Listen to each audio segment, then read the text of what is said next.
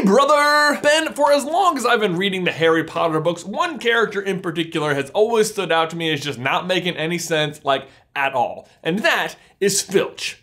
And his stupid cat, too. What purpose does he even serve? Like, why is he even allowed to be at Hogwarts? And maybe even more importantly, what is the deal with Mrs. Norris? Well, today, we find out.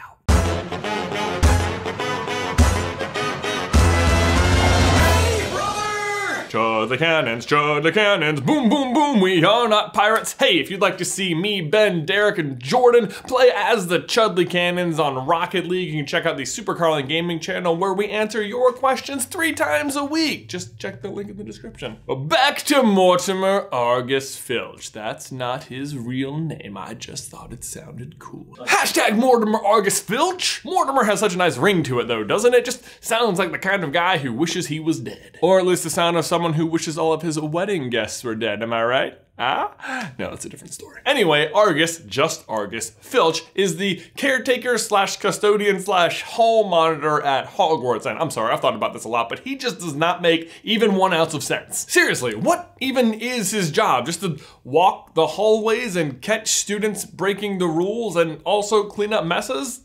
24/7? Okay, let's work this out in reverse order. First of all, the 24/7, because seriously, how many times do we see this guy walking around in the middle of the night? His name literally comes up in the books 279 times, and I'm pretty sure 278 of those are him just catching Harry doing stuff. Oh dear, we are in trouble. And the other time is when, again, he thought the students were out of bed. Students out of bed! Students in the corridor! They are supposed to be out of bed, you blithering idiot.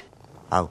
But he's also supposed to be working all day, right? And yet he's always also out every night. Like, how is he doing this? Does he ever sleep? Next is the fact that he also seems to act as the lone janitor for the entire school, which, like, what? Why? Why? This seems almost genuinely mean on a few levels. First of all, just at any given non-magical high school, I'm pretty sure you would have several members of the custodial staff, right? And that's in buildings that aren't the size of castles. I mean, I don't know where you went to high school. Maybe it was a castle, but where I went, good old Cave Spring High, it was about as normal as unicorns aren't. On the other hand, Filch is supposed to clean up a castle's worth of teenage wizard mess all by himself? Shouldn't he at least get some helpers or something, Dumbledore? I mean, we know Dobby had to talk you down on wages, so we know you have some additional funding for extra staff. So yeah, he totally should have some helpers, except no, he shouldn't, because let's circle back to the house elves. He in fact doesn't need helpers because he's not the one who should be doing this at all, because if I recall, the castle already employs an entire staff of house elves whose job it already is to clean stuff up, right? Like, isn't that part of their job outside of just cooking in the kitchens to clean stuff up? Don't they all abandon Gryffindor Tower after Hermione starts hiding clothing in the trash to try and secretly free them? And yet, when Harry walks in from Quidditch one day and gets mud all over the place, Filch is all up in arms because now he's gonna have to clean it up, and apparently it's gonna take him hours. Side note, how does anyone get this muddy playing Quidditch? I mean, Quidditch is up in the air, right? And mud is on the ground, so am I understanding mud wrong, or flying wrong, or both? Either way, brings me to my second point, which is that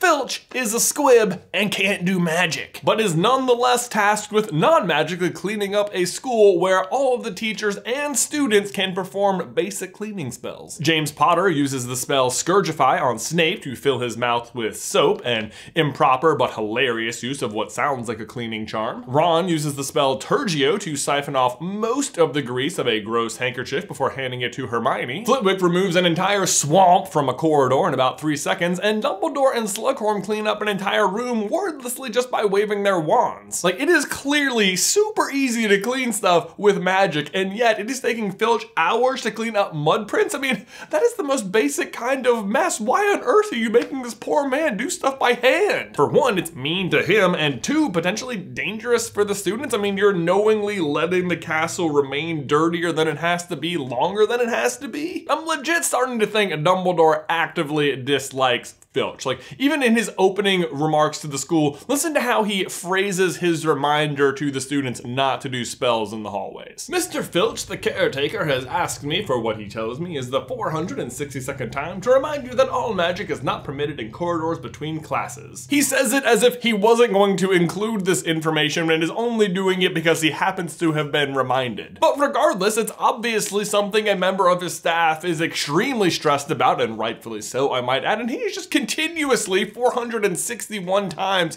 ignored it. Although personally I like to think that Dumbledore is of the opinion that causing a little bit of trouble is to be encouraged as to best enjoy your use. On the other hand though, you might say Dumbledore is actually very progressive simply because he does employ Filch, a squib who can't perform magic. I mean, it really shows how open Dumbledore is to paying someone for unnecessary manual labor when he already has an entire unpaid workforce employed for that exact purpose. Seriously, Filch, why do you work here? Like, how are you even allowed to work here? As I understand it, squibs aren't even allowed to be educated at the school, right? That is actually true. Squibs can see some things that muggles can't and are allowed to know of and participate in the wizarding world, but they cannot attend Hogwarts. The closest any squib has ever gotten is a guy named Angus Buchanan, who was the third son in a large family, and his siblings covered up his non-magicalness for the first 11 years of his life. They even forged a letter from Hogwarts, snuck him to the school, and got him under the sorting hat before it finally revealed that he was not magical. At which point his father kicked him out of the house. He was raised by muggles and became the star of the International Scottish Rugby team. True fictional story. Seriously, you can read all about it on this surprising that it exists at all Scottish rugby page of Pottermore. So getting back to Filch though, that means that he definitely wasn't around the school as a youth, but somehow as an adult still managed to obtain an irrelevant job there, which I guess is as impressive as it isn't impressive. Although at the same time, I'm not even sure why he wants this job. I mean, it appears that he hates kids, and yet year after year, he chooses to work at a place where he constantly complains that he can't torture them. Was a time detention would find you hanging by your thumbs in the dungeons. God, I'll miss the screaming. Okay. He does like one thing though, and that is his cat, Mrs. Norris, who also makes no sense. This cat is unusual in many ways. First, that she has such a weirdly strong connection with Filch. Two, that she seems to have memorized the rules of the castle and Hogwarts, can maybe see through the invisibility cloak, and does show up on the Marauders map, which may or may not be unique. It's hard to tell because Harry never says that he sees another animal on the map. Though it does seem like it would be a heck of a lot busier if he could. I mean, can you imagine mail time in the Great Hall?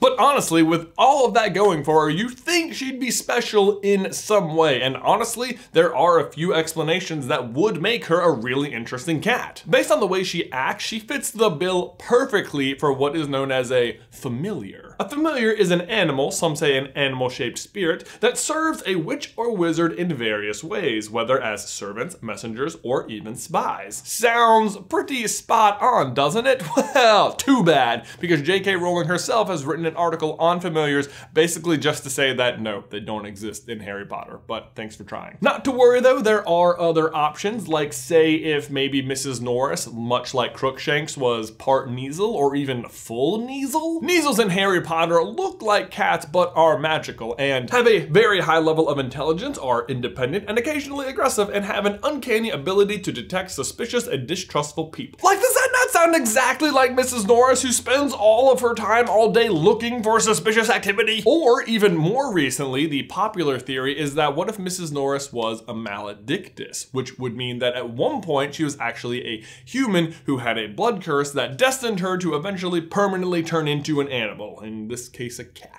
Nagini, Voldemort's snake, was actually just revealed to be this exact thing, and we'll actually get to see her as a human in the upcoming Fantastic Beasts movie. Oh, and I would just love if this was true for Mrs. Norris as well. Like, it would be so cool and offer a good explanation for why Filch has such an intense relationship with his cat. How tragic would that make Filch's story? Like if Mrs. Norris was actually some loved one of his, or a sister or something, and now he constantly works at a job he hates because it means that his loved one gets to be at Hogwarts, the one place that makes her happy. But no, none of that's true. J.K. Rowling has said herself, if you go back into the archives of her old website, that Mrs. Norris is nothing more than an intelligent and unpleasant cat. And if you're holding out hope that, but wait, Maledictus is a new thing, maybe there's still a chance to retcon it, no, because apparently J.K. Rowling has been sitting on the Nagini Maledictus idea for the last 20 years. She's just a cat.